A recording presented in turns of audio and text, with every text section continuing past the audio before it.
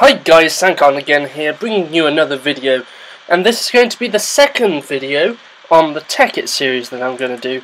Now I'm just going to jump straight into it. Firstly, we're going to go over some things about Redpower. So if you know everything about Redpower, please feel free to skip onto the Invention section.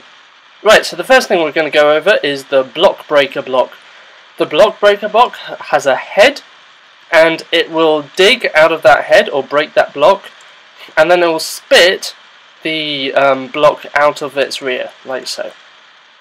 If a pipe is connected to the rear side of the block breaker, the block will pass through the pipe and into a nearby chest. If the pipe is a redstone pneumatic tube, then we can actually power the block breaker through the tube itself. These redstone tubes are exactly like pneumatic tubes, but they allow redstone current to pass through them. We can activate this with regular redstone dust, a lever right next to the side, or this thing called Cobble jacketed wire, which allows red wire to connect up to these pipes. Now we're going to go on to Bluetricity, which is part of Redpower. Bluetricity is like a power that we can use to run specific machines. We can generate Bluetricity using these solar panels here, or we can use something called a thermopile. A thermopile takes differences in heat, so like this water and lava hit difference here, and turns that into energy. However, it produces a tiny amount of energy, so you need a few to actually get enough energy to run some machines. Blue alloy wire allows Bluetricity to pass from generating objects into battery boxes, and also from battery boxes or generating objects straight into machines. Do note also that power supplies do actually pass from machine to machine. So if you have two solar panels next to each other, this solar panel is powering this solar panel, which is also powering this blue alloy wire. So this is powering this, and this is powering this as well. A specific machine that has to run off Bluetricity is the retriever. And what this will do is it will retrieve a certain block from a pipeline that's next to it. So notice that this is a bit like the filter. However, it can work through pipes and doesn't have to be directly next to the inventory to work. So notice that this is full of stone bricks. There's a stone brick in here. When we activate it, it will suck it out of the chest through the pipe and then into the chest behind it. Now, I gave myself the challenge of creating an elegant looking, small and compact cobblestone generator, and that's what I have here and over there.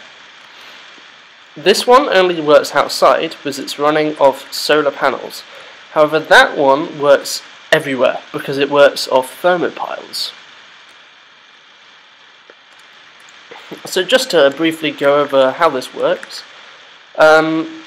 these block breakers here are breaking the blocks of these cobblestone blocks which are being generated.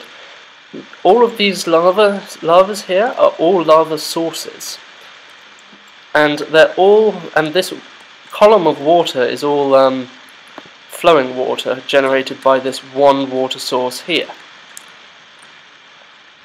I have glass on the outside just so you can see what's happening in there, because I think that looks cool. Here we just have storage, and I have it set up so they'll firstly fill up this chest, then this one, then this one, then this one, and then finally they'll get condensed into diamonds if there's any left over. I do this with the fundamental principle of pneumatic tubes, that the items will go to the closest inventory. So currently this inventory isn't free.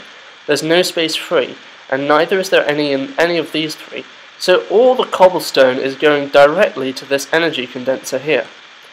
If I take out some cobblestone, notice the items will start flowing back into this diamond chest. If I just refill that, they'll go straight up to the energy condenser again. The wiring here is actually fairly simple. Down there underneath this battery box we have a timer, which we'll be able to see from back here actually. Now that redstone there splitting off this way and this way is just a visual bug, so don't worry about that. But this redstone here is powering that redstone tube back there, which powers all of these block breakers at once. Now over here we have this line that splits off, and it goes into two retrievers. One which will retrieve diamonds, and one which will retrieve a whole stack of cobblestone. This is being powered via this battery box, which is being powered by this blue alloy wire here, going straight to these solar panels here. I have these retrievers colouring to a specific colour, and this allows us to have a sorting system over here, so we can have these running into exactly the same pipe, and then at the end they can be resplit by just painting pipes different colours. You can activate the retrievers by using these redstone wire lines here. Let me just demonstrate that by getting a button. And why didn't that activate you? Oh, it did. There we go. It was just a visual bug. Let's just try that again. And we should get another stack of cobblestone delivered straight into here. Nice. You could also hook up some coloured wiring and then straight into a bundled cabling here. And that means you could request cobble or diamonds from wherever you are in the system. Now we're going to go over to this one, which works anywhere. This one only works outside, but this one will work in a cave, even if you wanted it to. It works by having a thermopile down there, and that water block there. The thermopile generates bluetricity, and is passed through this blue alloy wire here. It's passed underneath this this block here, and notice that the water over there isn't actually breaking the blue alloy wire, although it might be quite hard to see. See? Water is right there, but not breaking the blue alloy wire. This is then fed into a blue alloy jacketed wire, which has the great ability of just being able to freely move anywhere you like. This is then joined by the other thermopile's energy on the other side, and then put straight into this bat box here, creating electricity. Now to power these retrievers we can use these redstone pipes here. Alternatively, we can go onto the side and push in redstone through that block and then straight to the thermopile on this side. Again, we have the timer here, which is pulsing the block breakers through that redstone pipe. And again, we have the same situation with the chests and the energy condensers on this side. However, it hasn't been running as long, so this diamond chest hasn't quite filled up yet. And you can see we're getting about 5 cobblestone each time this thing pulses, every 0.8 seconds. So all in all, I think these cobblestone generators are nice and compact, and also very elegant at the same time. They are also relatively cheap, which makes them a very handy thing for survival, a very handy tool for survival. And at the top there we have an energy condenser, which after running for a long while can produce quite a few diamonds. So guys, I hope you've enjoyed this video, and I'll see you next time for the next video.